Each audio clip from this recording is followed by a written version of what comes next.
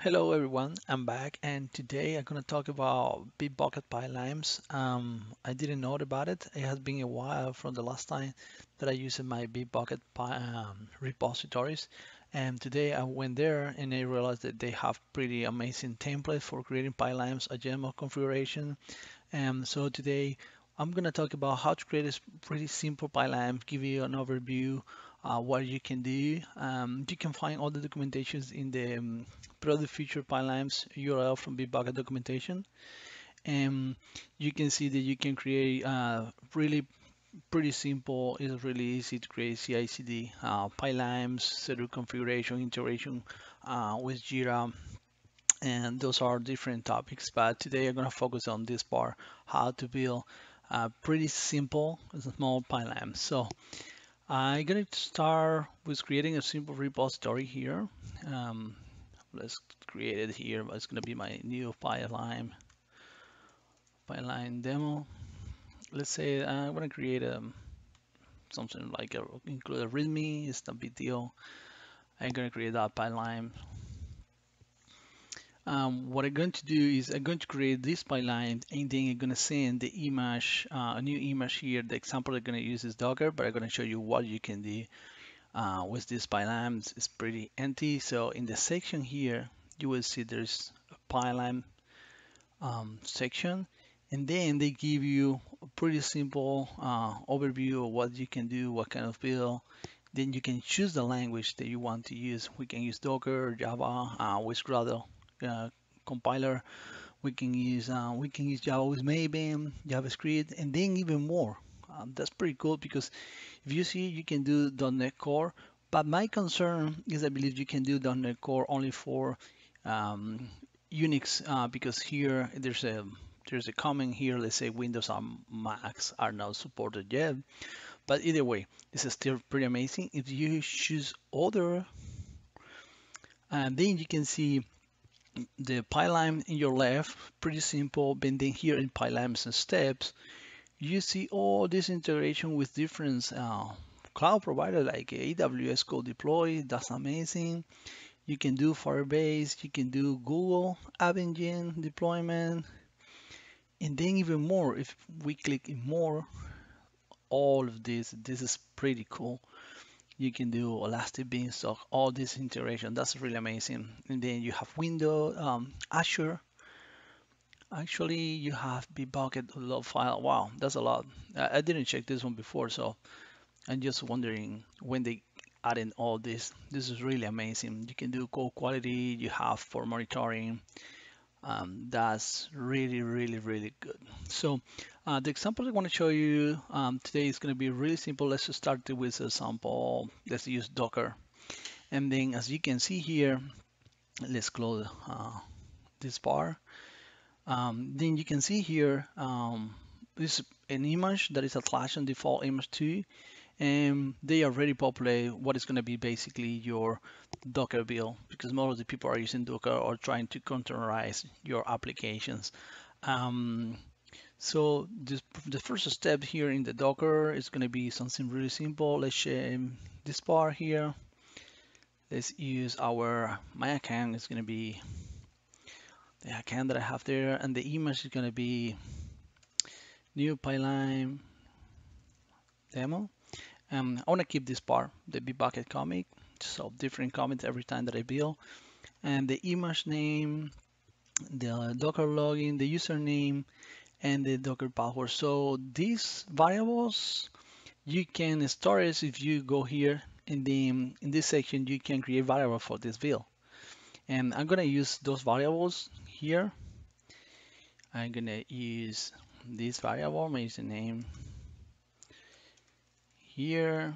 You can add a security. You want to see it. You don't want to see it in the logs. So let's do the same thing for the password.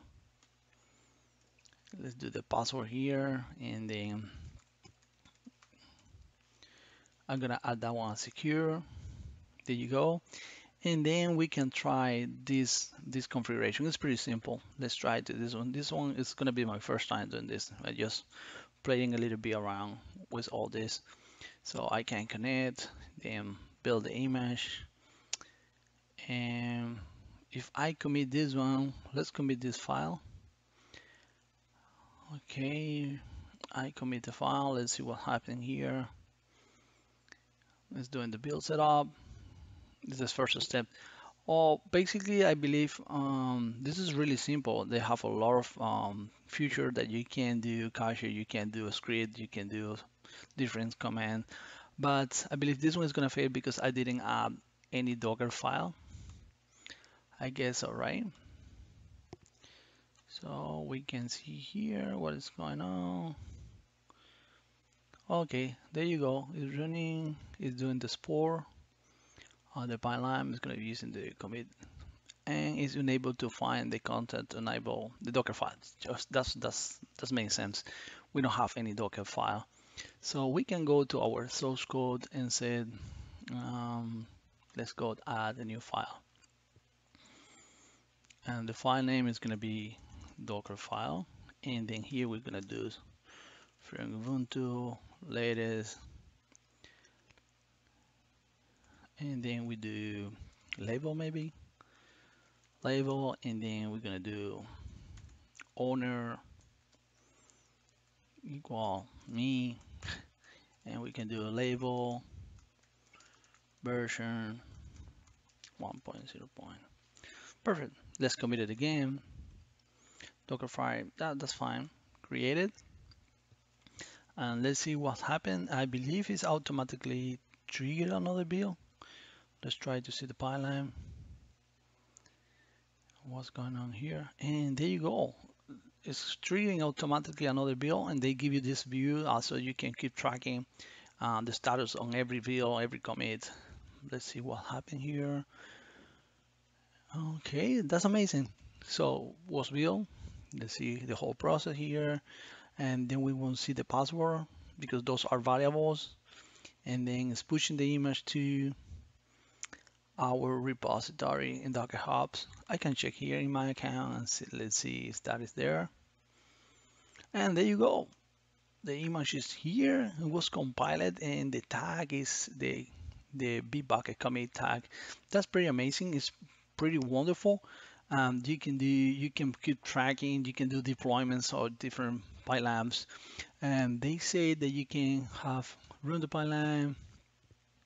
We can run in a specific branch, and then we can select which kind of pipeline we want to run. For example, if we do master, we only have default because that's the one that we define. You can do a schedule. Let's see in the schedule, what do you have? You can do pipeline, default.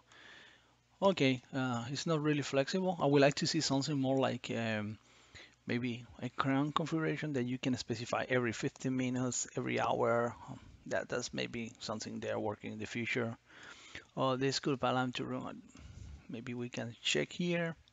But that's the basically example that I want to show you. Oh, maybe they have it. Okay, I have to read more about it. Let's see, they have cache. If you want to do some cache, maybe you have to do some cache configuration. And they give you 50 free minutes in this period, so you can use it. Monthly, do you have free? You can execute 50 pylams execution. That's pretty nice. If you are testing or you are trying to get an idea what's going on, you can use it for free. This is the basic idea that I want to show you. I hope you like it. If you learn anything new, if you have any questions, you want to see something more with more details about this new Bitbucket Pylams configuration, which is really amazing, just let me know, leave a comment in the video, and thank you so much for watching my video. See you in the next one. Bye.